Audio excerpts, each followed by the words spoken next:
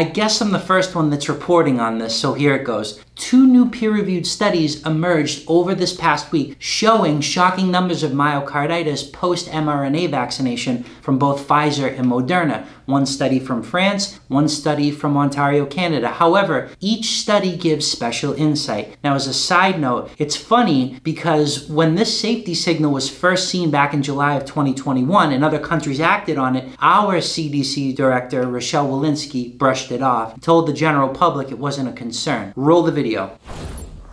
To just put this in perspective, if we have a group of 12 to 17-year-olds who are working to vaccinate over the next 4 months, and we can vaccinate 1 million of them, which would be great strides, over the next 4 months, we could expect 30 to 40 of these mild, self-limited cases of myocarditis.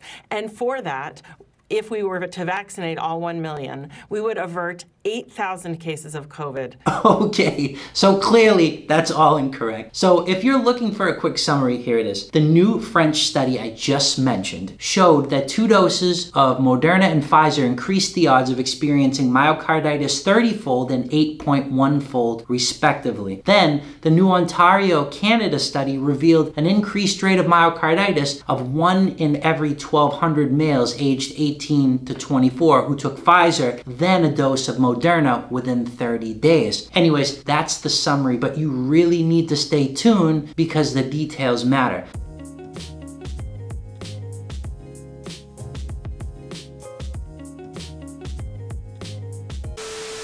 But before we begin, please like this video, subscribe to the channel, and hit that bell in the bottom right-hand corner so you can be notified when my new videos come out. Also, click my social links in the description if you want more content like this. I post extra exclusive content on Substack and Patreon if you're interested. Also, I now have YouTube memberships that give you access to extra content. Just click the join button above. If you want to send me a super thanks on YouTube, sounds good. Anyways, let's get into this.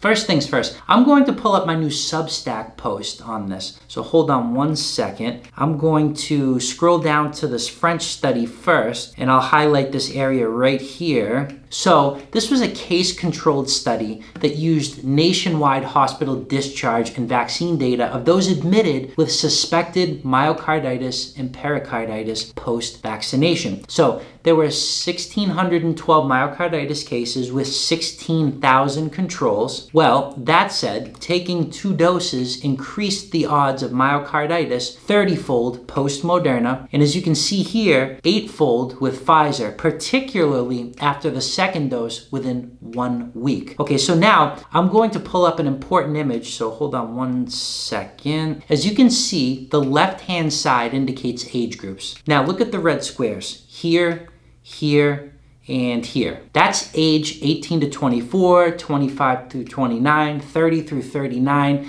and 40 through 50. The longer rectangles to the right indicate dose number 2. And looking at age groups 18 through 24 here, that number 5,900 right here is the amount of second doses needed to generate 1 case of myocarditis in the 18 to 24 age group. And the same logic is applied to the rest of the longer rectangles with the other age groups. So as you can see, and that's just after dose 2 with Moderna, not even dose 1 or even Pfizer for that matter, the excess estimates of myocarditis are sky high. So then the million-dollar question, does myocarditis occur more after COVID-19 or vaccination? Now let me pull up another image to answer that.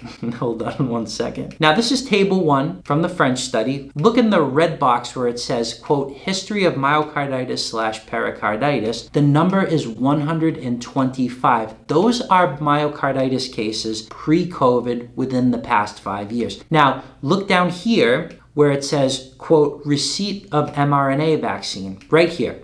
The number is 950. Let me spell this out for you just in case you don't get it. From this chart, cases of myocarditis from both Pfizer and Moderna are nearly 10 times greater than historic or background cases from myocarditis from over the past 5 years. Just to drive this home, that's 1.5 years of vaccine versus 5 years of pre-vaccine and mainly pre-COVID data. This is terrible. These numbers are astronomical. All in all, the data associates a very high occurrence of myocarditis with Moderna. In males and females, 18 through 24, but also for individuals all the way up to age 50 after receiving a dose of vaccine, and primarily that second dose. Now, I'm going to pull up the next study, so give me one moment here. Hold on one sec. Now, this is the Ontario, Canada study that was just released, which in my opinion is even more shocking than the one we just went over. So I'm going to highlight these two paragraphs here. Now, this was a population-based cohort study using data from December of 2020 through September of 2021. And it revealed that males aged 18 through 24, the risk of myocarditis and pericarditis from COVID vaccination was around 1 in nearly 1,200. Now, let me scroll down to an image that will help me explain this figure we just talked about in a different way, that 1 in 1,200 figure. Hold on one sec.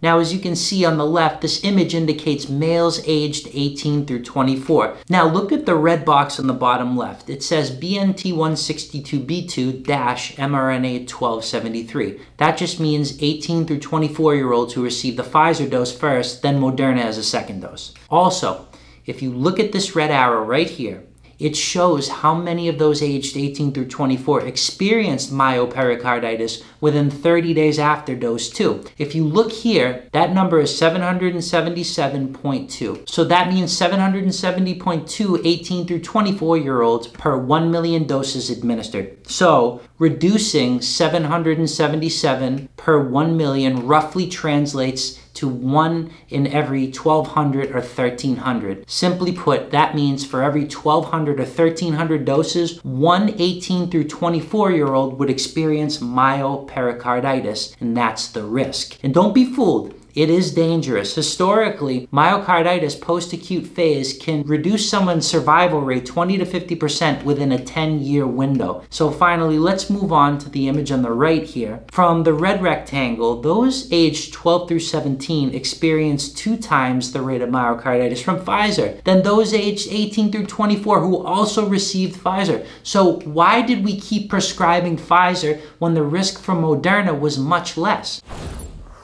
So what does all this mean? I mean, the FDA and the CDC need to take accountability here. There have been multiple studies over the past year showing the same safety signal. For instance, there was that Israeli data that came out, a Nordic study, and even data from Hong Kong showing a strong myocarditis safety signal. There were even a couple of studies out of Ontario, this being one of them. The CDC and FDA need to take accountability now. While other nations stopped giving Moderna to those under 30, America continued administering it and ignored the safety signal. So to wrap things up, considering all the seroprevalence data showing nearly all kids have had COVID, considering there's little data to show even minor protection against severe disease and death from COVID after vaccination for most kids under 18, because they're already at very low risk, it makes no sense to push mRNA COVID vaccines on parents to give to their kids. Things need to change ASAP. CDC and FDA have to start admitting that they screwed up. Anyways,